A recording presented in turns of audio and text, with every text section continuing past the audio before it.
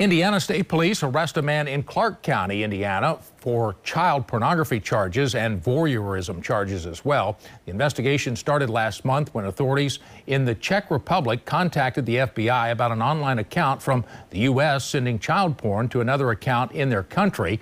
Evidence led them to a home in Memphis, Indiana, where they arrested 77-year-old Bohuslav Buronik. He's being held in the Clark County Jail and faces 4 counts of possessing child porn and 2 counts of voyeurism.